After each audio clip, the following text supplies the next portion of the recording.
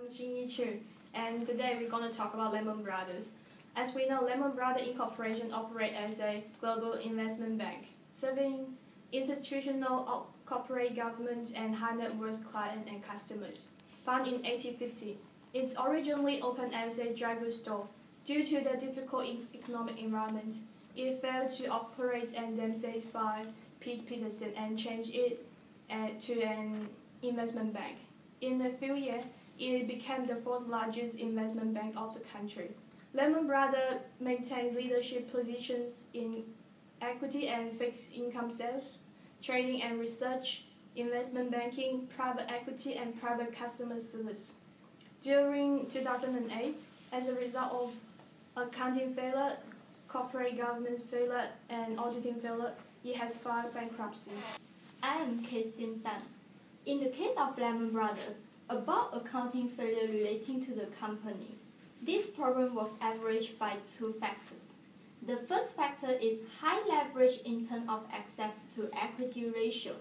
While commercial banks are regulated and cannot leverage their equity more than 15 to 1, Lehman have a leverage more than 30 to 1.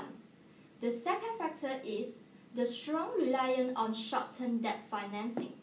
It's financed more than 50% of assets at the beginning of the crisis.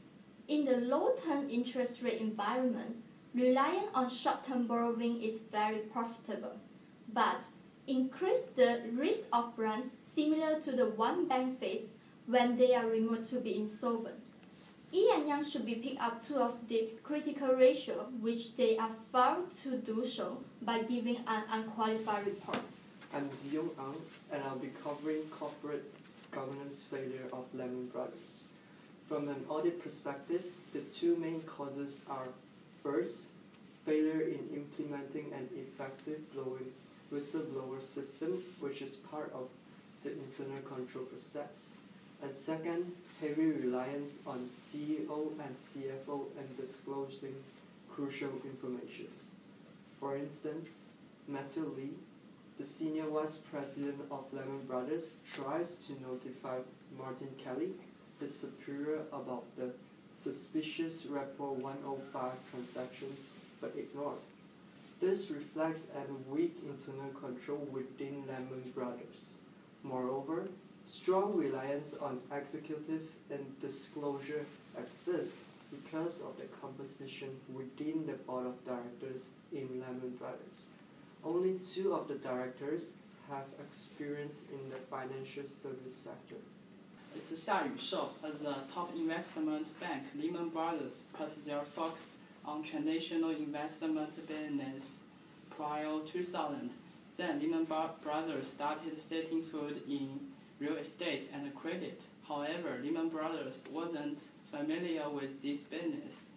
At first, the rapid development of the real estate industry hit the problems, and Lehman Brothers expanded so fast. In 2007, the real estate has entered a serious recession. The default rate of mortgage loans experienced a large amount of growth. Lehman Brothers held bulk of NPL and NPA. The credit rating and the value of the Lehman Brothers fallen substantially. Hi, my name is Jackie Tan, and I'm going to talk more about audit failure in Lehman Brothers. According to Daily Finance, Ernst & Young had kept signing a modified audit opinion on Lehman Brothers for 8 years, despite unusual transaction about removing significant amount of assets from its balance sheet. That's probably because Ernst & Young was not an independent auditor after all, since it has a long association with Lehman Brothers and received a huge return for its assurance service. In addition, from Lehman's examiner's report, Ernst & Young was aware of Report 105, but failed to test the usage, and therefore there's no sufficient nor appropriate audit evidence to prove that transactions are not misstated, and therefore increase audit detection risk. As for write-up section, in summary, Lehman Brothers' failures is caused by different combinations of factors. As these factors piles up, there will be a tipping point when every negative aspect resurfaces. On the accounting section, contributing factor includes high usage of leverage and short-term debt financing, exposing Lehman Brothers to a risky financial position. The accounting manipulation and indirectly the loose end of corporate governance, which interrelated with Lehman Brothers' weak internal control and incompetency of directors in the financial sector. So on the top of that, the failure of external auditors to pick up such critical aspects put a nail directly into Lehman Brothers' coffin.